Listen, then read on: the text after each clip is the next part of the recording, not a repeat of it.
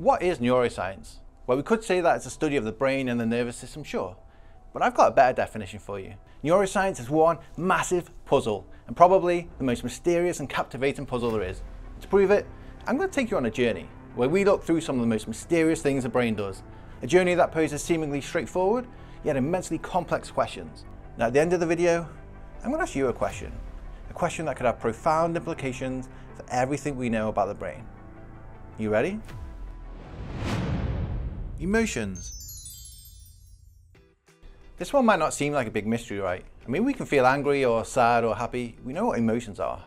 Well, sort of. Emotions likely played a crucial role throughout our evolution. Fear, for instance, would alert us to possible dangers, whereas joy and happiness might reinforce behaviours that might benefit us. So we know why we have them. But where are they?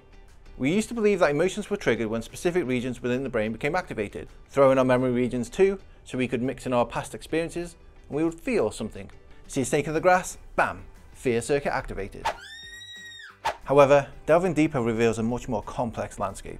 Brain regions associated with one emotion may also play a role in opposing emotions. It's not simply about the isolated regions, it's more about the intricate flow of information across brain regions, maybe even the entire brain. And do we all experience emotions in the exact same way? And do they change as we age? While we may be familiar with the idea of emotions, it's actually remarkably difficult to answer some of these questions. Rare disorders. There are thousands of rare neurological conditions, each presenting formidable challenges for research. One such condition is Capgras syndrome. First characterized in 1923 by Joseph Capgras, this complex delusional condition manifests itself as a belief that a loved one, or even the patient themselves, has been replaced by an identical looking imposter. This delusion can extend to animals or objects too. It can develop from brain injury, dementia, or Parkinson's disease, but it's particularly prevalent in people already living with psychiatric disorders. Despite ongoing research efforts, our understanding remains incomplete. It seems that brain regions for facial recognition and memory may struggle to synchronize with the brain's typical emotional processes. But the more we can study and learn, the greater the positive impact we can have on patients' lives, and the lives of loved ones and friends and family who are also impacted. But so often in neuroscience, it seems the more answers we uncover, the more questions we find. Consciousness. Our consciousness creates our inner thoughts, our awareness, our experience of time, our perception of life itself. So if we were to take the sheep brain and zoom in hundreds of times, we would see a vast network of cells and the communication between them. But where does the physical nature of the brain end and our mind, our consciousness, begin? And are they the same thing?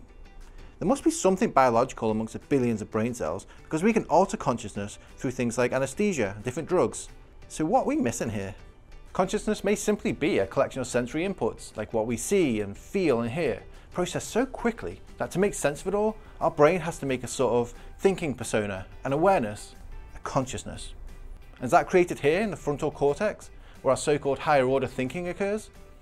If that's true, then what sets apart our experience from those of dogs or cats, and fish and birds? What about bacteria, viruses? And what does consciousness actually look like inside the brain? Can we see it? Can we touch it? Can we feel it? Can we take pictures of it? To be honest, when it comes to understanding the mysteries of our own consciousness, we don't really know. Perhaps the best thing about neuroscience, or science in general, is that it belongs to you, to everyone. So whether you're watching this video, or reading books or articles, or tuning into podcasts, or simply pondering the mysteries of the brain from the comfort of your own home, neuroscience welcomes your curiosity. But for those of you out there who see the brain as more than just a collection of cells or chemicals, but a vast universe waiting to be explored, the lab is always open.